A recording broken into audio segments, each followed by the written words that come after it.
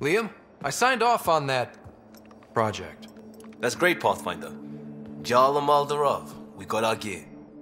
Costa? Ryder? We don't technically have uniforms, but this is a little casual. Just convenience, swapping armor. You ready to go? Go. Right. The pattern on your pauldron? Family honorific. Can I wear the poncho? It's a Rofshin. And no. Why? Is it religious? What? It's personal. You're not allowed. Because of status or species? Maybe it's both. Do all humans look alike? Some of you sound alike. Whoa, whoa, whoa.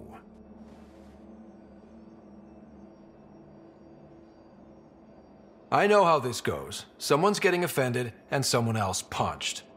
That's why we're doing it here? It's an armor swap for answers. Stuff the diplomats, don't ask. Hey, my turn was earlier. Nexus info packets leave a lot out. I am sorry. Was this not sanctioned? Yeah, you weaseling Adi. Nevertheless. Ryder? I hope you know what you're doing. I don't need the Nexus breathing down my neck. Relax.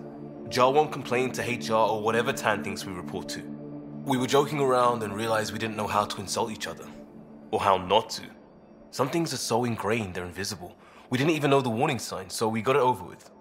Now we won't do it accidentally. Like when we're trying to negotiate an outpost. Enough of his people want to shoot us now. Okay, I kind of get the intent. No harm, no foul. If Jaal was offended, I'd be on the floor. I'll take that kind of honest any day. We have a lot to learn. That's part of what our team is for. Better now than when people's lives are on the line.